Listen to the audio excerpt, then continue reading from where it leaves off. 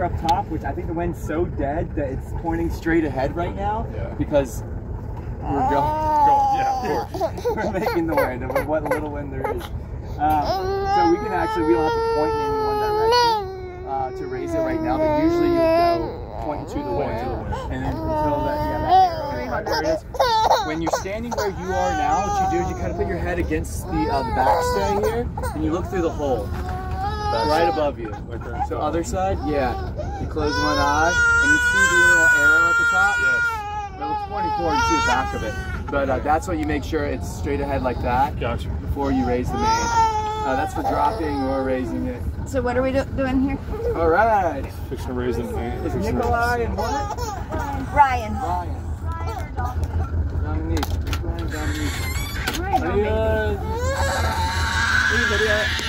Videotaping. I know. Hush. So Nikki, are you like Eastern? Yeah, Czechoslovakian, yes. Okay, cool. Yeah, I was thinking their names. I'm like, so yeah, you'll make sure you take off all the.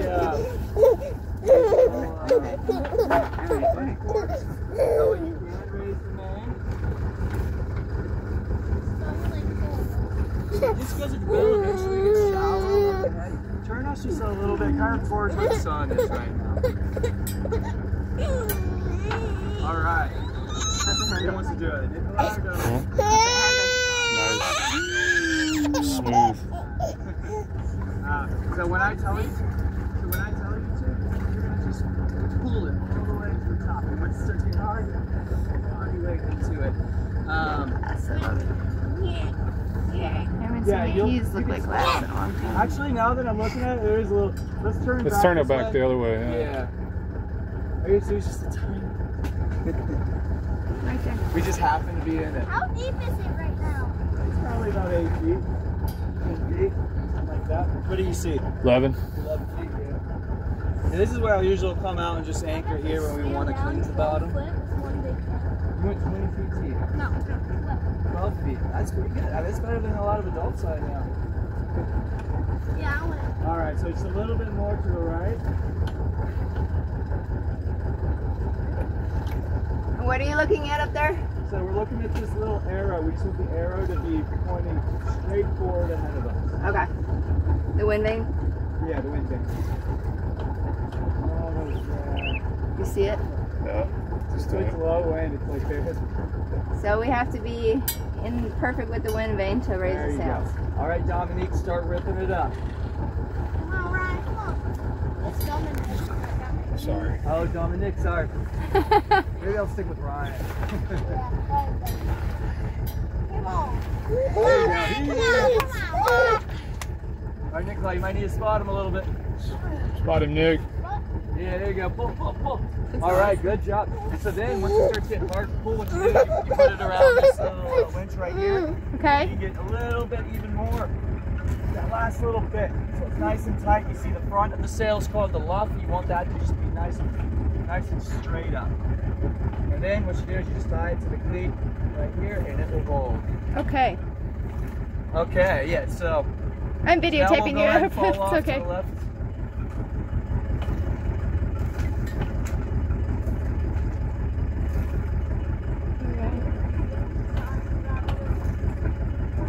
Yeah, and so right now it's not fully set up because it's not the right size sail.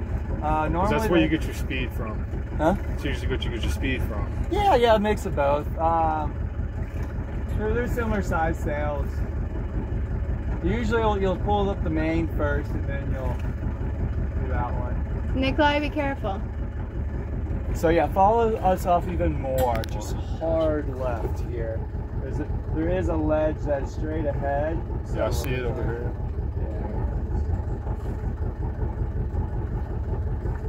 Yeah. So yeah, if you want to come look at the sail or something, I kind of hold.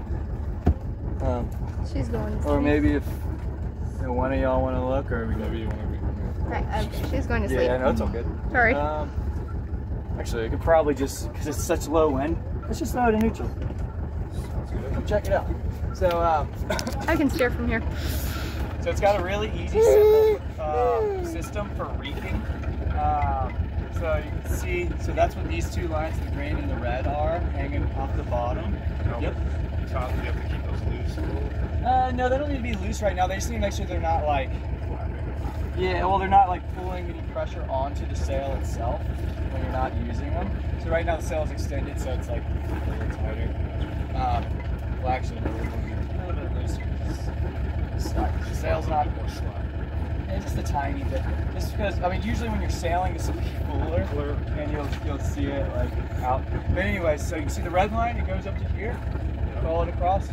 Just the middle line, and then this little islet.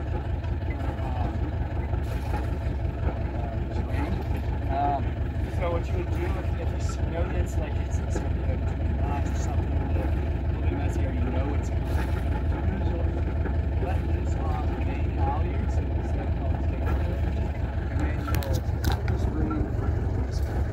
Also ring on the other side and another on that one side of the spot.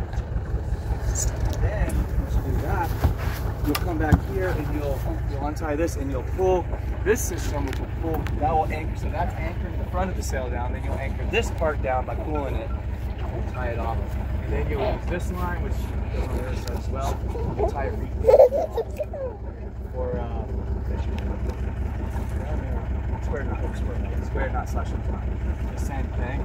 But yeah, you can see the sail's in good shape. Only got several more years on it.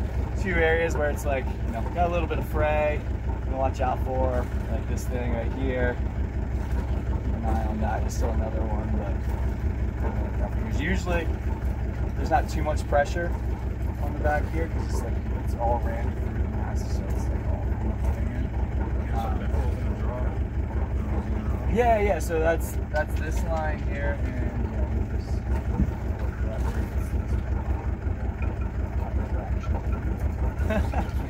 Yeah. No, I mean, so I'm just kind of guessing. I'm pretty sure because I've never messed with this. So. And this.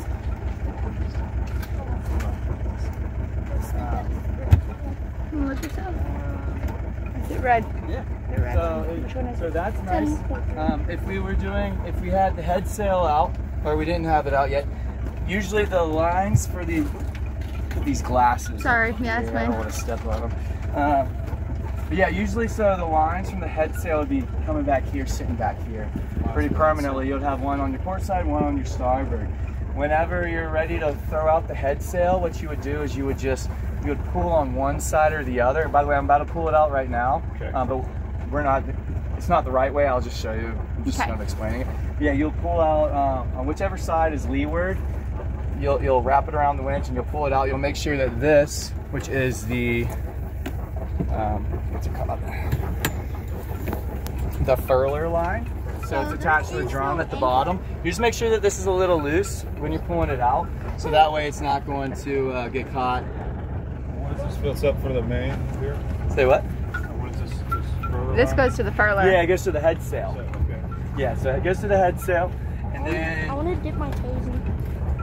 Come so down. you would just pull on one side and it would come out, and then when you're ready to pull the sail back in, you would pull on it there. So, You're recording me without permission. like, right now, if I did it. Ryan, can you take this up there so you can catch what he's saying? Get this on video. We need it all on video. Go catch him up quickly. My camera.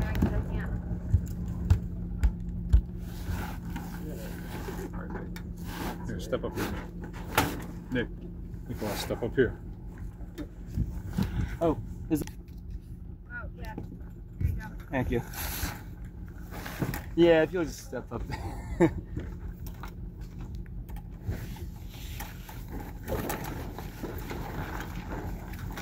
Wow. Oh, and then untie that line by your right foot. Around that cleat. Right here? Yep. Stand back. So you can see it's a pretty big sail. Goes back all the way. The length is perfect. Oh yeah, you might have to uncatch it again. Sorry, that thing's. No, the ring at the bottom. Yeah, there you go. There we go. Stop pulling now. I don't So anyways, you can see how it's, yeah, it just drops down way too low there. So you'll just get one that's about 1.5 feet shorter. You want the bottom ring to be attached to that shackle at the base, like right above the drum. Okay. That's what normally would be. And then what you would have is you would have this same line. Right now I have it tied at the end because I don't need it both sides. But imagine that you had it tied in the very middle center of the entire line. So that way you have one line for port side and one for starboard, even though it's one line. So you would have this, if we were sailing with a strong wind over here, you'd have this tied down to the winch. And then you would have, this would just kind of be loose, and it would probably go around the stays and kind of be sitting back over here. But I know it's the right length because this was the line I used on the last one. But yeah, you would just find the dead or just where you can basically just tie it around itself. Okay. Yeah, figure it out. So yeah, and then so now this is gonna be a little bit tricky that I found yesterday. You can hear everything he says. I'm gonna kind of maybe have it folded just a tad like this as I start reeling it in. So that way this isn't sticking out the bottom. Yeah.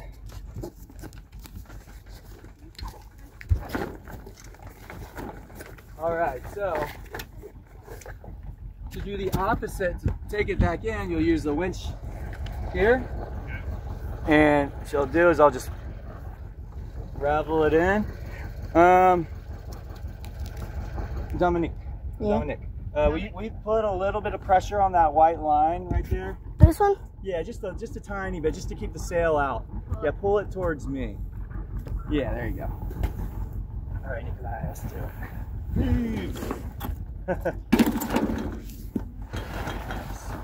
Oh, you gotta keep a little bit of tension on it. Ryan, don't drop the phone. Put the phone down. So you just pull it out a little bit. Yeah, it's actually probably fine. Yeah, a little bit more. There you go. And now I'm gonna pull it, and so you'll let go, but just keep it just enough tension that. There you go. And you can let a little less tension. There you go. And the reason for that is if it's too loose, like what it just was. All right, you can loosen some more. We'll just do a couple wraps around. So storm ready. And then tie that off.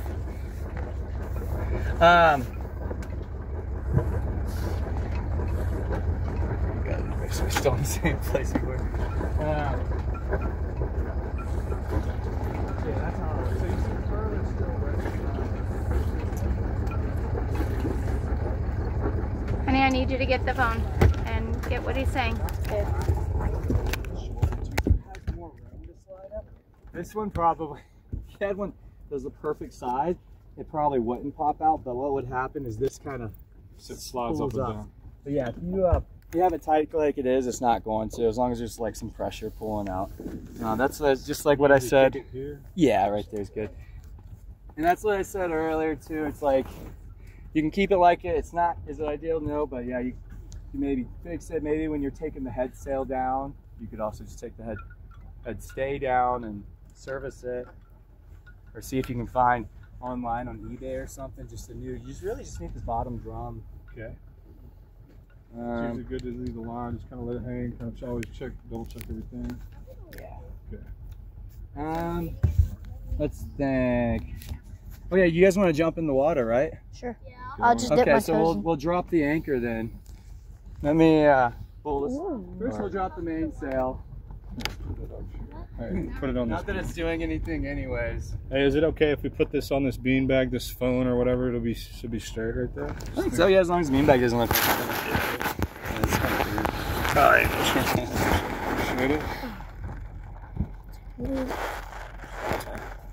Okay.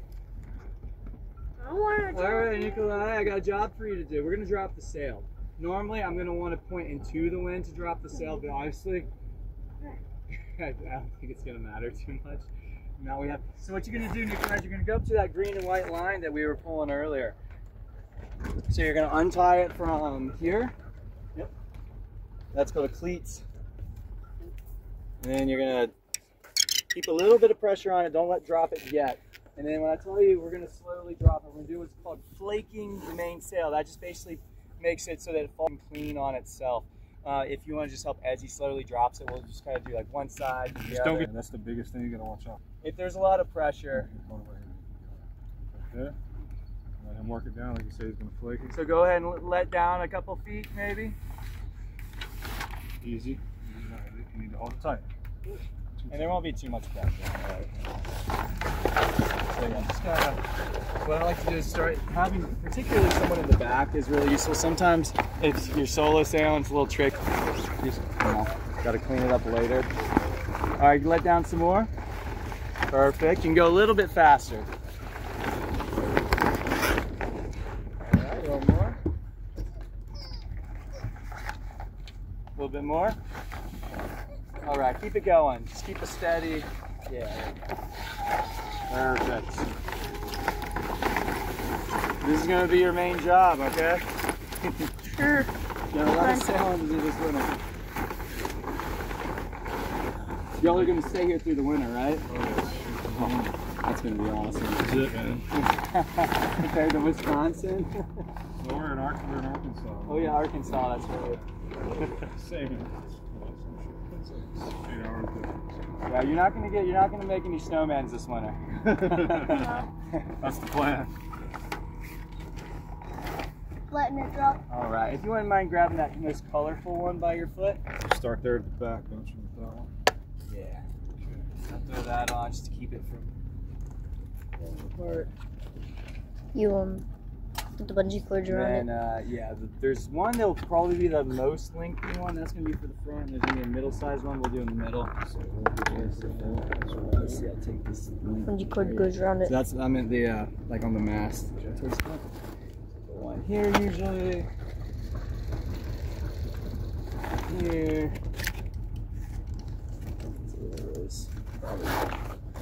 Replace these.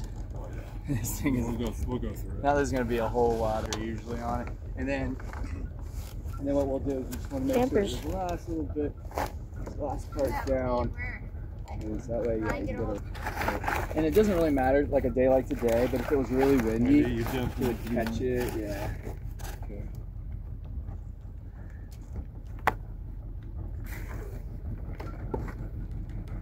Now, do you keep this tied off? Do you tie this off? Yeah, it's like pretty. I'm gonna have to jump in myself just to cool off. I wanna jump in. Yeah, so yeah, I'll usually pull it, but not so that it's like pulling too much up on the top, but just enough so that it's. So it's grabbing the cleat, you know, just a little bit. Yeah, just so it's not flapping around. Hop in. I wanna dip my feet in. Yeah, because I really do not care. Stop it. So remember, when stopping the motor, it's just this pull to stop here. You don't have to worry about the key at all. And you want to make sure that you don't pull it slow enough that it's like choking itself, but just a nice, slow, easy out. You'll feel it. I thought it was ripcord earlier, so I would have just. Don't do that. Don't do that. I don't even know how to replace that part. I haven't even looked at it, but probably. All right, now the anchor. Something you don't want to. All right. So as far as the anchor, so like I said, there's no windlass. It's just a manual thing. I like to kind of think of it as just a drop good it little in. arm exercise. Yes. Dropping it down isn't bad. So the way it sits, it won't just fall because you need to like lift it over. Get this little knuckle past that part, and especially when you're pulling it back up, you'll see it'll get caught again. You kind of have to lift it up and over.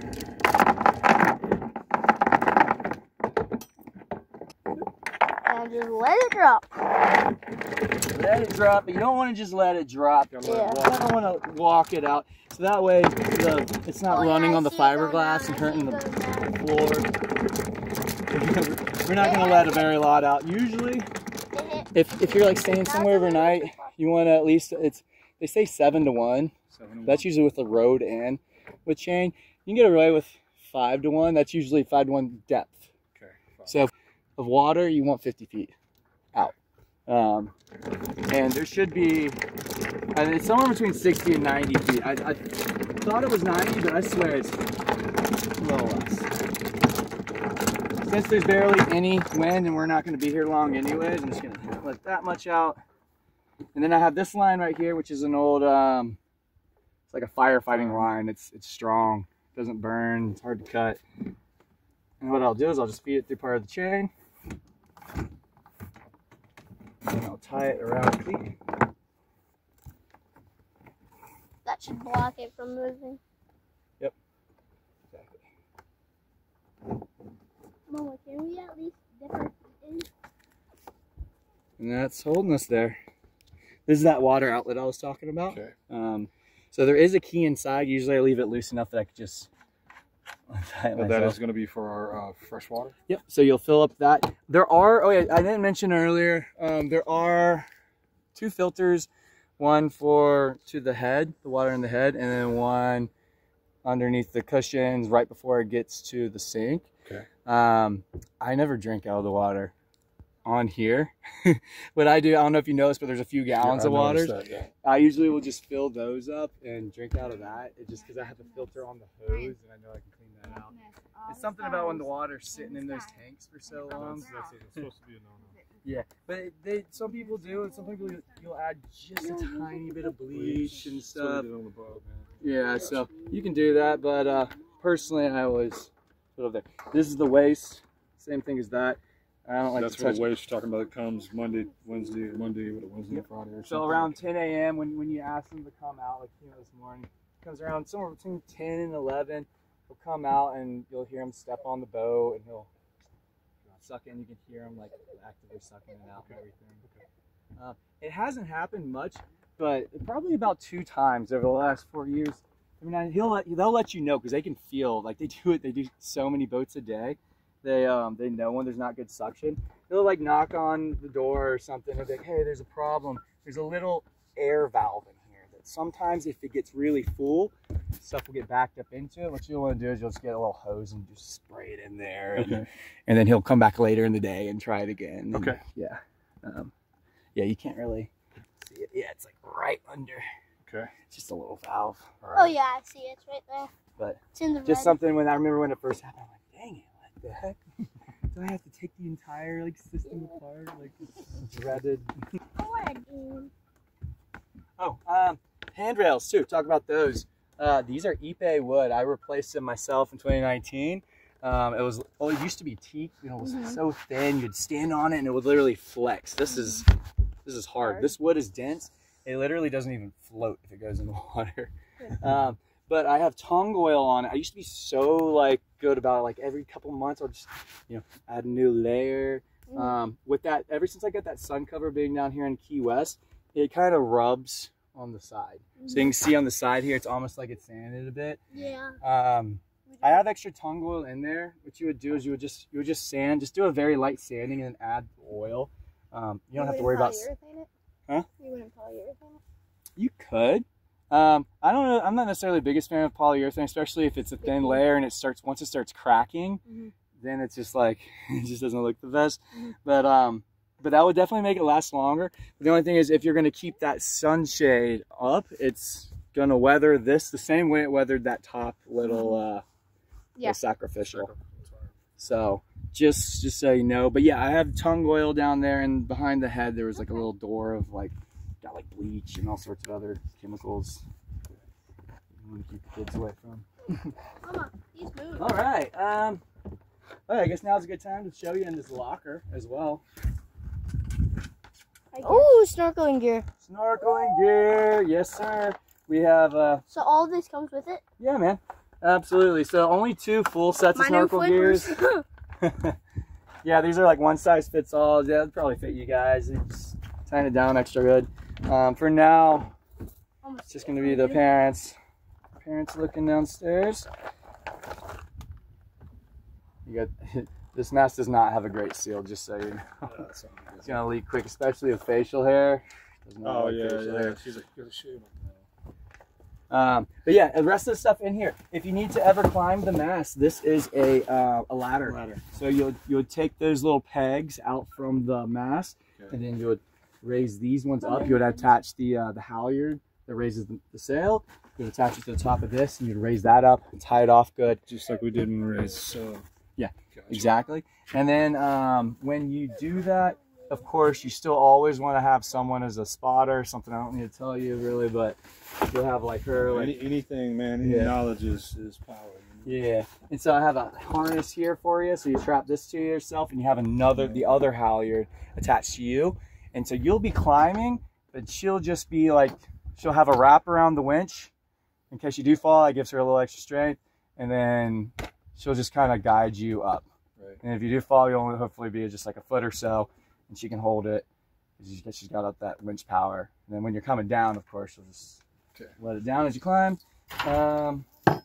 Here's this little scraper for the bottom. I usually just get a new one of these every time. I just kind of keep the old one. Once it gets this plastic off, it starts rusting. Yeah, it's just sheetrock strip. That's all it is. Yeah. Sheetrock strip, yeah. Exactly. Yeah, it's like $8 at Home Depot. I would suggest though, starting off, if you're going to clean it yourself, you can hire someone to clean it. It's maybe like $70, 70 to 100 depending on who you hire, and it'll probably last them about an hour. You'll just do it every 3 months. But like I said, I like to just come out. It's an excuse to come out for the day, swim around, check out your boat. But anyways, when you're first starting, I would use the plastic ones. Yes. So that way you're not scratching the pins. Like I kind of did it enough where it's like I kind of can feel it, and like I know there's certain like areas where I will use a little plastic one because it's like more of like a harder angle. But for like big flat areas, like this is a lot better. Anyways, yeah. So actually, there's two in there. Here's a winch handle for once you get that head sail, you can pop it in. And oh, it's so. There should be another one somewhere. Extra lines in here. We have plenty of life. I think there's 10 life jackets like this. And then there's also this nice safety gear sack. It has 4 more life jackets and a square floaty like these. Yeah. And then you have access to the back here if you ever need to work on the rudder or the rudder lines. And then also that door I was telling you about that goes behind the motor. It's right here. There's a couple latches. You'll just you'll get all the stuff out, which is kind of the biggest point. And then you'll open these latches and it just comes right out. And you can get down in there and sweat your ass off. This is that spot I was telling you about that for the extra batteries. This is where those old ones were. This is just it's not a live wire or anything, but I just kept them there in case I wanted to set it up later. It's ready to go. But yeah, these are 2 nice blocks. You just keep it tied down when batteries are in it, because you don't want batteries flying around. Or if you get sick of the that Coleman propane stove, the previous owner, he took out the he didn't believe in like flames on boats at all. I mean, not the best thing, but as long as you're responsible, it's not a big deal.